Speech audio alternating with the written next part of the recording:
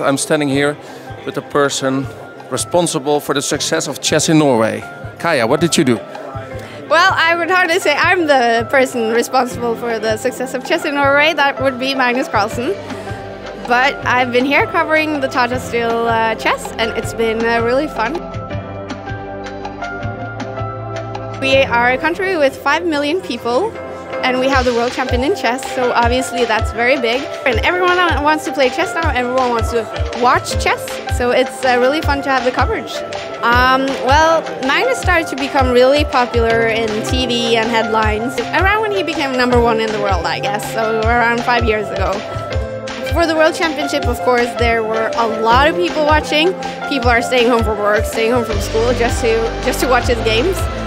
For this tournament as well, it's been very good. Tons of people are watching it, tons of people are following it. We have it both online and on television. Well, I think he's really annoyed with me sometimes because I'm always there with the microphone, even if he loses and if he's in a bad mood. But I think he also likes that we're, covering him and following him, and that he's a big star in Norway, and that people really like to follow his games. Okay.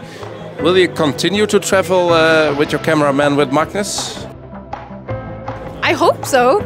It depends if the TV station I work for will let me, and if Magnus keeps playing well, but it looks like he will keep playing well. Follow him. So, well, crossing my fingers. Thank you very much, and see you next year. See you here next year. I hope so. Yes.